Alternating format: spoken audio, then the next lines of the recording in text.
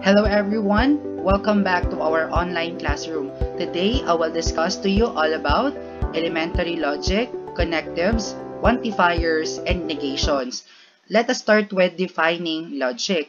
Logic is the study of methods and principles used to discriminate correct from incorrect reasoning.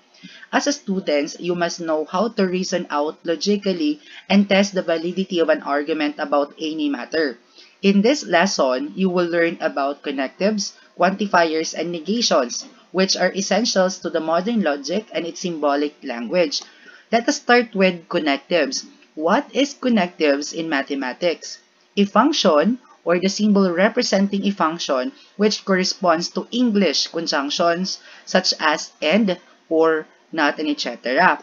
Connectives are used to create a compound statement. So here we have two simple statements. We are going to use connectives or conjunctions in English to create a compound statement. So the first example here is the highest mountain in the Philippines is Mount Apo. That is the first simple statement. The second simple statement is the second highest mountain in the Philippines is Mount Pulag. We are going to use the connective and to create a compound statement. So this will be the compound statement. The highest mountain in the Philippines is Mount Apo, and the second highest mountain is Mount Pulag. The next example here is we will go to Camigan Island. The second simple statement, we will go to Mactan Island.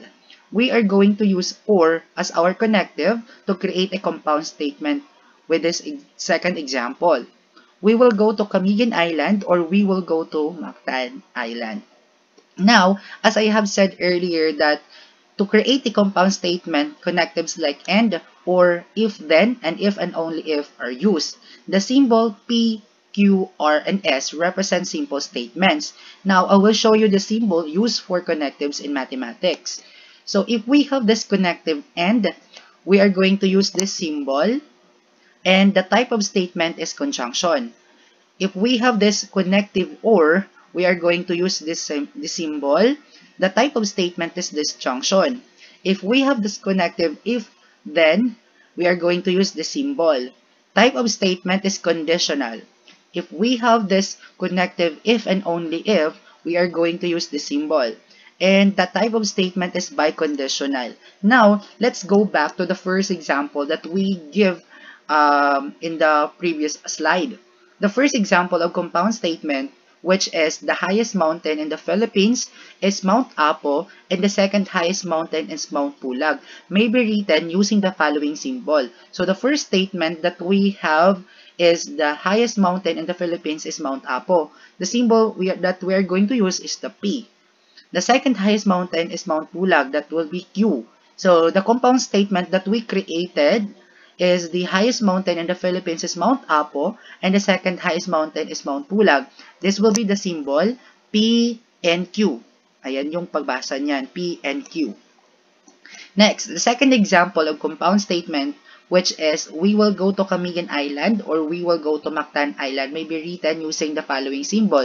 The first statement is P, the second statement is Q, and the compound statement that we created is we will go to Camigan Island or we will go to Mactan Island. This will be the symbol. This reads as P or Q. Ayan. Now, let's proceed with the quantifiers and negations. Let us start with quantifiers. All freshman students are graduates of K-12 curriculum. Is a quantified statement, which is a statement containing quantifiers. The quantifier used is all. So the word like all, there exists, and none are examples of quantifiers. Essential quantifiers like there exist and at least one are used to emphasize the existence of something. Words like none and no deny the existence of something.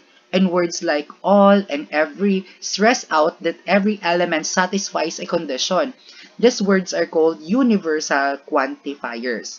Now, what is negation? Negation, it is the opposite statement. So, if we have these examples of quantifiers like no, some, all, and etc., the negation is the opposite statement. So, this will be the example. If we have this quantified statement, no y or z, the negation of that is some y or z.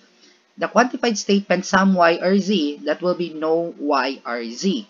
Next, some y are not z, the negation of that or the opposite statement is all y or z. Thus, example here is all y or z, negation of that is some y are not z. To visualize this, we will give examples para mas maintindihan pa ninyo lalo.